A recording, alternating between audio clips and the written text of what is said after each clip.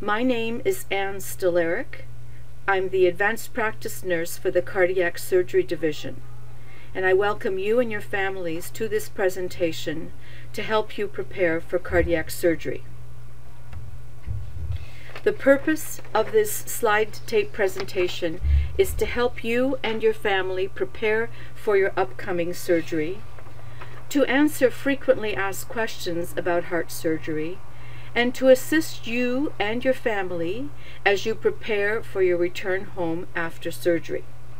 The presentation outline includes the anatomy of the heart, bypass surgery, valve surgery, aortic surgery, preparation before surgery and recovery after surgery, and getting ready to go home.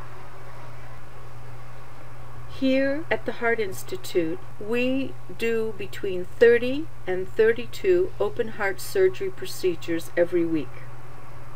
The schedule is designed so about half the patients come from home for surgery. These patients are elective, and the other half of the patients come from the hospital. These patients have had a diagnostic test, and because of the amount of disease the patient has, their symptoms, or perhaps where the disease is located, these patients wait in hospital for surgery because they cannot wait at home.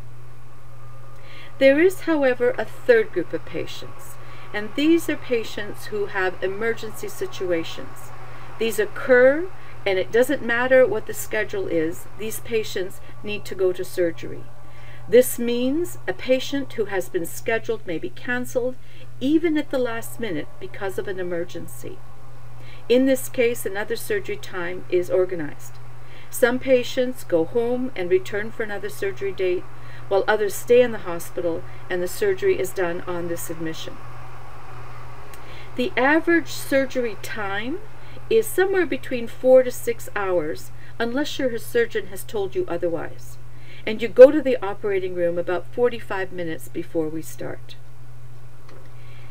You can expect to be in the hospital somewhere between 4 and 7 days on average. It's important to plan for your recovery at home even before you come to the Heart Institute. You'll be very tired after surgery, be unable to do some of your household chores, and will not be able to drive for between 4 to 6 weeks after discharge. For these reasons, you need to make arrangements for someone to stay with you the first 2 weeks until you're stronger, someone to help you with transportation and your household tasks. If you don't have anyone to stay with you, you need to consider convalescent care. Convalescent care is provided usually in a nursing or retirement home setting, depending on your community. There are several levels of care at these institutions, and the cost is based on this. The location of the heart. The heart is the size of a fist and is located in the center of the chest behind the breastbone. To operate on the heart, in most instances, the surgeon has to cut through the breastbone. One of the major rules after heart surgery is protecting this breastbone while it heals, and we will talk more about this a little bit later. The heart is a pump. The heart is a muscle that pumps blood around the body through a series of pipes or tubes called arteries and veins. The left side of the heart receives oxygen-rich blood from the lungs, and the left ventricle, or pumping chamber, sends this blood out through a large artery called the aorta that branches into smaller and smaller arteries that go to all parts of your body. The various parts of the body then take the oxygen out of the blood, and the oxygen-poor blood is returned through the right side of the heart through tubes or pipes called veins. The right side of the heart pumps the blood to the lungs, where again it picks up more oxygen, and the cardiac cycle or the heart cycle begins again. The heart's blood supply. The heart muscle, like every other part of the body, needs its own oxygen-rich blood supply so it can do its work. These arteries are called coronary arteries. They branch off the aorta and spread over the outside surface of the heart. The right coronary artery supplies the bottom part of the heart, The left coronary artery has a short section before it divides into the left anterior descending coronary artery that supplies the front of the heart and the circumflex artery that supplies the side and back of your heart. Heart disease. Heart disease is a general term for a variety of conditions that affect the heart and blood vessels. The most common form of heart disease is coronary artery disease, or we call it CAD. Over time, plaque, which is made up of several substances including cholesterol, builds up on the inside wall of the arteries. This buildup is called atherosclerosis, or hardening of the arteries. Atherosclerosis can cause a narrowing in the arteries to various parts of the body, slowing or blocking blood flow. Poor blood flow to the heart can cause angina or a heart attack. Coronary artery bypass surgery is done to provide a new route for blood to travel around the blockages and reach the heart muscle so the heart muscle can do its job, that is, work as a pump. The angiogram gives the surgeon information on the location of the blockages and where the bypasses need to be done. Fortunately, we're born with arteries and veins that can be moved in order to make these bypass grafts. There are several types of grafts that are possible, and the surgeon will discuss the plan with you before surgery. There are two arteries inside the chest wall called internal thoracic or mammary arteries that can be used. There are veins from the leg, and you have an extra artery in your arm.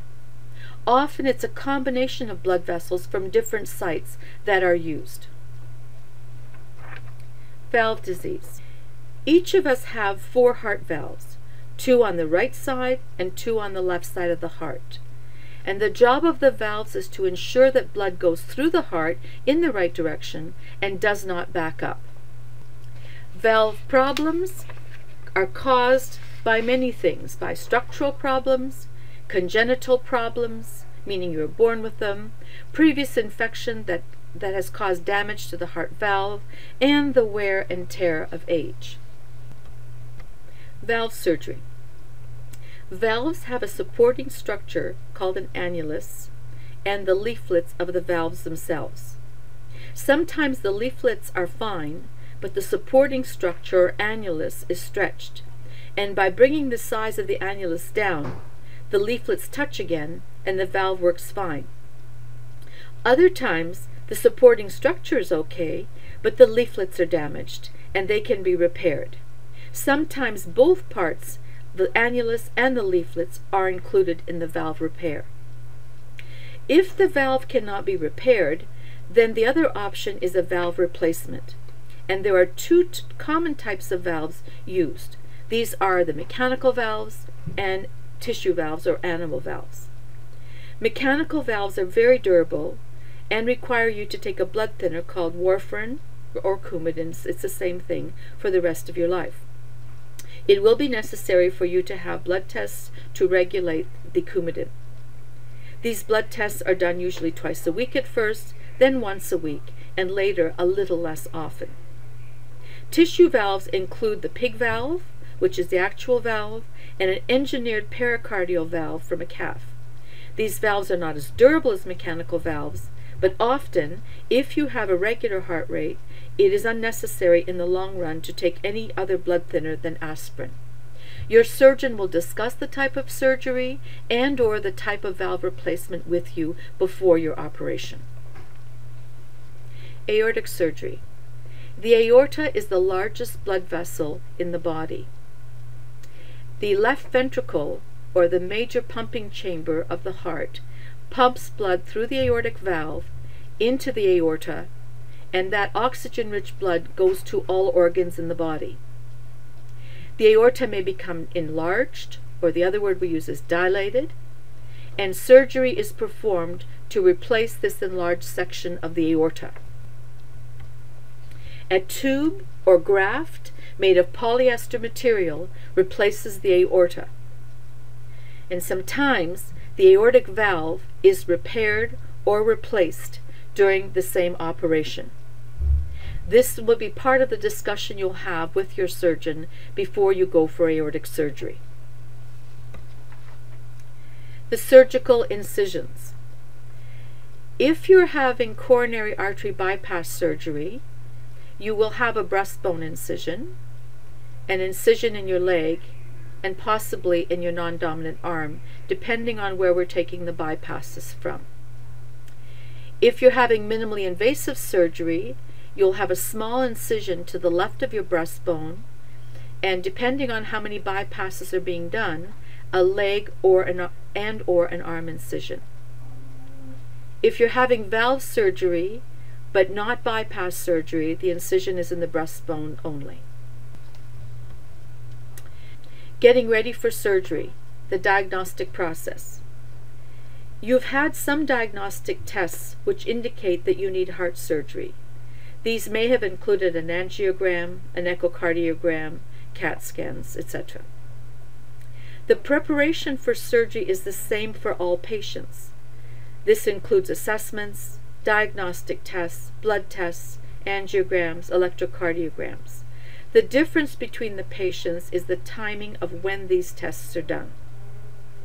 Some patients come to the pre-admission unit and have all of this diagnostic work done before they come to the hospital, and they arrive at the Heart Institute the day their surgery is scheduled. Other patients are in hospital, the diagnostic tests happened, and it was determined that they needed surgery and needed to stay here until the surgery was done. Other patients are transferred to the Heart Institute from other hospitals, and some patients are admitted to the hospital a day or two before the scheduled surgery date. Getting ready for surgery. We make every effort to keep your family informed of your progress. Your medical information is private, so we ask you for the name of the person you wish us to speak to after surgery and in the event of an emergency. We will take a second name in case we're unable to reach the first person. After this, anyone calling to inquire about your condition will be directed to call your contact person or your alternative. Please let your family know that this process is in keeping with the privacy legislation and respecting your rights to privacy. Before surgery now. All diagnostic tests and assessments are completed. You will take a shower with some special antibacterial soap the night before your surgery. Rinse your mouth with a special antibacterial mouthwash. The night before surgery, patients generally don't sleep well, so asking for a sedative is a really good idea. And then nothing to eat or drink after midnight. The day of surgery. You can expect a hair clipping on the surgical sites, followed by a shower. Again, a rinse with special mouthwash. Before you go to surgery, you'll be given some medicine to help you relax. We'll start you on oxygen by nasal prongs. And it's possible your doctor may have ordered some additional medicines that may be given with a sip of water. Going to the operating room. Because you'll be in the intensive care unit at least overnight, we ask your family to remove all of your belongings from your room. The only item we would ask them to keep track of is your CPAP unit if you use one. We will be asking them to bring that to the Heart Institute the day of your surgery, if they're here, or the very next day, so you have your own unit. Your family can accompany you part of the way. Once you arrive outside the operating room, you'll meet the members of the operating room team in the waiting area. Once you arrive in the operating room, you will again meet your anesthesia doctor. The first thing that is done is a special intravenous is placed near your wrist. You may feel the anesthesia doctor checking the veins in the right side of your neck. That may be the last thing you'll remember. The next time you wake up, you're going to be in the cardiac surgery intensive care unit, and the surgery will be finished. All of the equipment that is needed to help support you during the operation and after the operation was all put in place after you were asleep. Now, I'm going to take a step back and talk a little bit about communication with your family contact persons. The nursing coordinator will make the following arrangements with your contact person, your family member. If your family wishes to stay here at the Heart Institute while surgery is going on, we have a lounge on the main floor of the Heart Institute just behind the volunteer desk. Register with the volunteers if you are staying here. And many families wish to stay here. That's fine. You're welcome. Some families would prefer to have the surgeon call them when the operation is over, and will be happy to do that. So you will need to make a decision about where your family member is going to be, whether they'll be here at the Heart Institute or at home by a phone waiting for the call. But the first contact you're going to have from us after surgery will be from the surgeon himself. It's up to you to choose whether it's here or at home.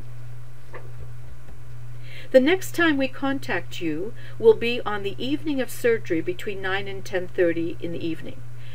The patient's nurse will call the contact person during that time, and again the morning after surgery between 9 and 10:30 in the morning to give a progress report.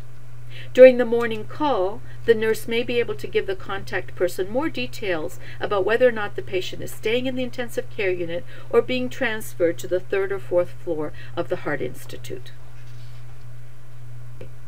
In the cardiac surgery intensive care unit. When you first arrive in the cardiac surgery intensive care unit, there will be a nurse with you one-to-one until you're awake, you can breathe on your own, and you can sit up. When you first wake up, you'll not be able to talk. The reason is there's a breathing tube in your mouth that goes down past your vocal cords, and it is connected to a breathing machine or respirator or ventilator. They're all the same. Once you're awake enough to follow directions, for example, lift your head off the pillow, move your feet, squeeze the nurse's hands, and you're breathing well enough on your own, the breathing tube is removed. For the vast majority of our patients, we are able to take the breathing tube out the same day as surgery by evening. Some patients do need support with the breathing machine overnight, and a few need it longer than overnight. Even when you cannot talk because of the breathing tube, you can still communicate with your nurse by writing notes and nodding yes and no to questions.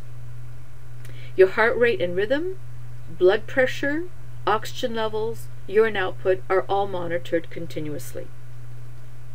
Visiting. 1 hour after speaking to the surgeon, generally your family can visit. Sometimes if a treatment is being given, your family will be asked to wait. To visit in the intensive care unit, your family needs to speak to the volunteers at the main floor desk.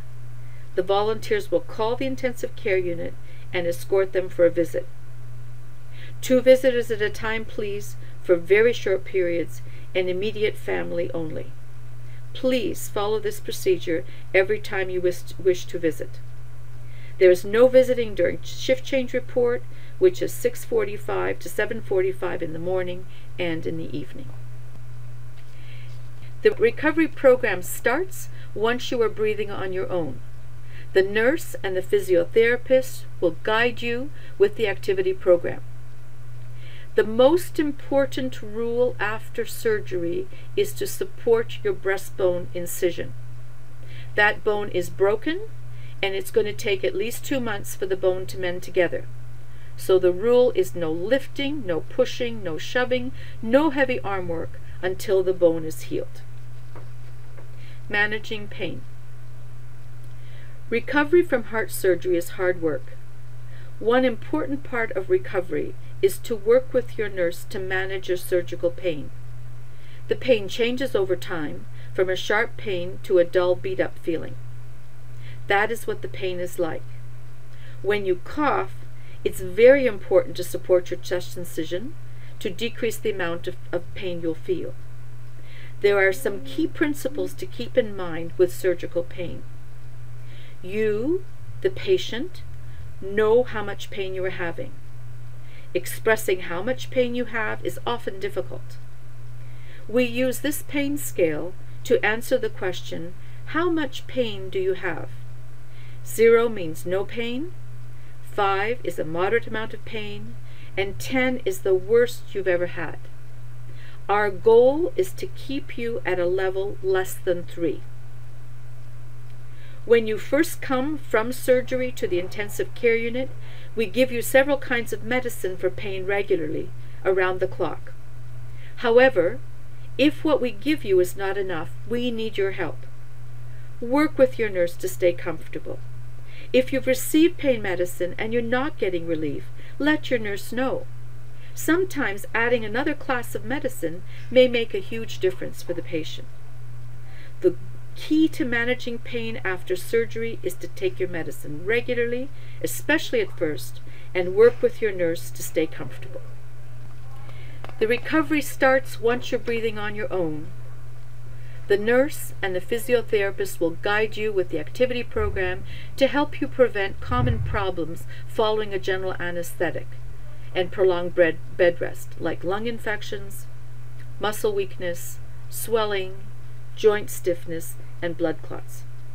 As you progress with your activity, the nurses and physiotherapists will teach you how to do your activities without hurting your breastbone.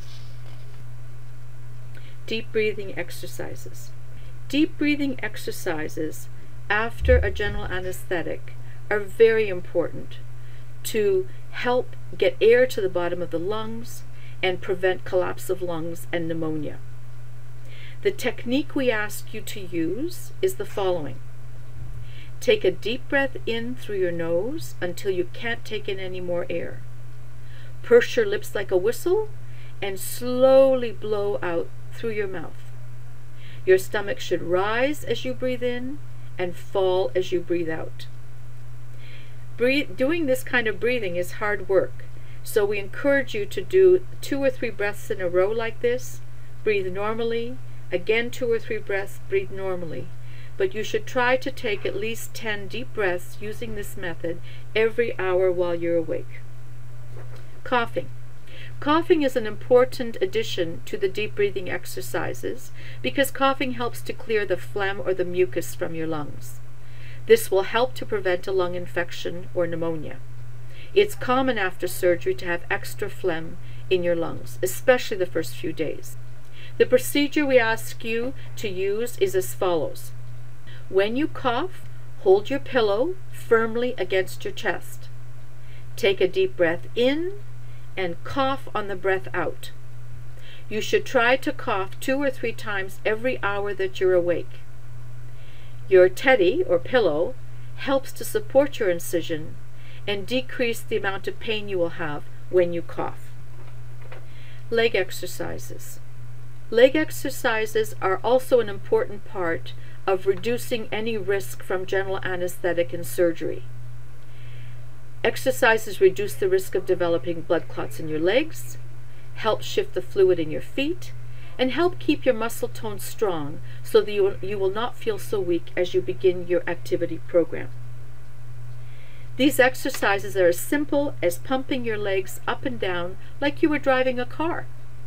And we ask you to do this at least 10 times every hour. Circles with your ankles help keep your legs comfortable as you go through your recovery. Bed mobility. Every time you get out of bed or out of a chair, your nurse or your physiotherapist will practice this technique with you. We don't expect you to be experts at it right away. When you're getting out of bed, for example, we ask you to bend your knees and hold on to your teddy and roll to your side. Let your legs fall over the side of the bed and pull in with your legs to help you come to a sitting position.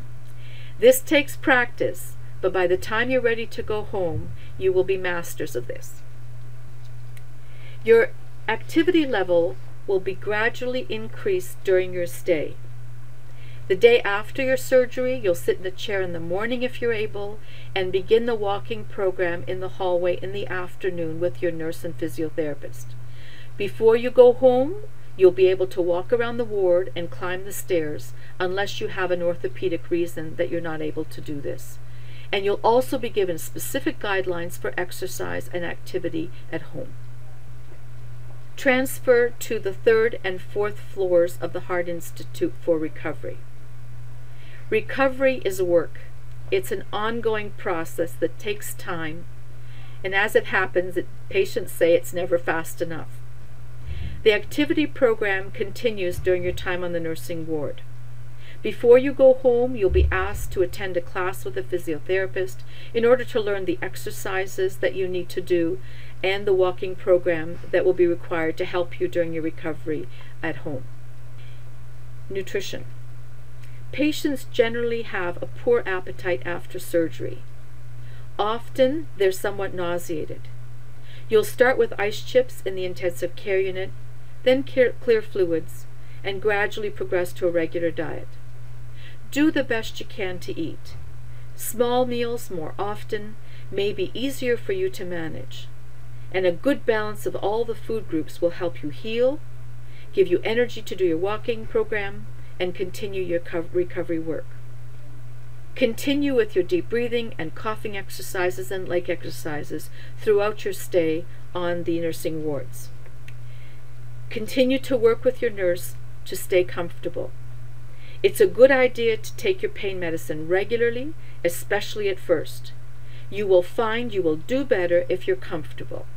And by do better, it means that you'll be walking, eating, resting, and sleeping better. Fatigue is the biggest problem for most of our patients. At first, when you do your activities, you'll need to take time out for a rest, either in your chair or your bed. Gradually, you'll find you'll be able to do more activities without taking a break. By 3 weeks, most patients are able to walk 20 to 30 minutes slowly twice a day and are starting to feel better, but they tell us it's 6 to 8 weeks before they really see a difference. You'll be monitored for cardiac arrhythmias the first several days that you're on the nursing ward. A very common problem after heart surgery, because of the swelling that happens and because your heart's not used to being handled, is an irregular fast heart rhythm that happens in about 40% of our patients. We carefully adjust your medicines to try to get to a level where your heart rhythm is steady. Don't be alarmed if this fast irregular heart rate occurs to you. We will be adding medicines to your regimen, giving you lots of diuretics, and most of the time the rhythm sorts itself out. It does delay your departure from the hospital. Education is an ongoing process throughout your stay. The nurses will be helping you learn the techniques that you need to get up and down, as will the physiotherapists, how to take care of your incision, the technique you need when you take a shower, etc. Your family is part of this. It's very important to include the family in all of the teaching, and so we support the family as they prepare to assist you in your transition home. Generally, by the time you're walking around the unit, you're about ready to go home. Keep in mind it will take time to build strength and endurance. We encourage you to participate in the education sessions so that you'll know what to expect when you go home. Your family is invited as well. The more you know about what to expect, the more confident you'll be in managing your transition home after surgery. Medications. The doctors will review all the medicines you were taking when you came to the hospital, review all the medicines that are needed now, and write you a prescription for medicine that you will take from now on. Please take only the medicines prescribed by your surgeon when you are discharged from the Heart Institute. Your prescriptions are written for 6 weeks because you will be back to see your surgeon before that time for your surgical checkup. At that time, your surgeon will review your medicines with you and let you know which ones to continue and which ones you may stop. If you should run out of your prescriptions before you come back to see the surgeon, please call his office for renewals. Follow-up. You'll be coming back to see your surgeon 4 to 6 weeks after you are discharged from the Heart Institute, unless you live a great distance away. The surgeon's office will call you with the appointment for that follow-up visit.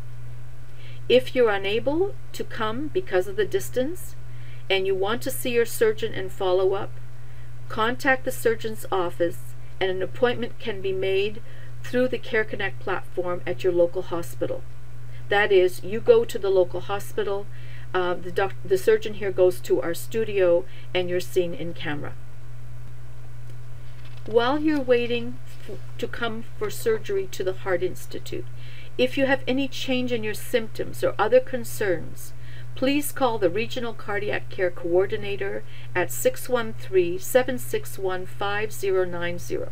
She's available to you between 8 o'clock in the morning and 3:30 in the afternoon. After hours, please call the 24-hour number at 613-761-4708 and ask to speak to the surgical coordinator. We will do our very best to help you and guide you during this waiting time. I thank you for your attention. I hope this was helpful to you, and please feel free to call the coordinator should you have further questions or concerns.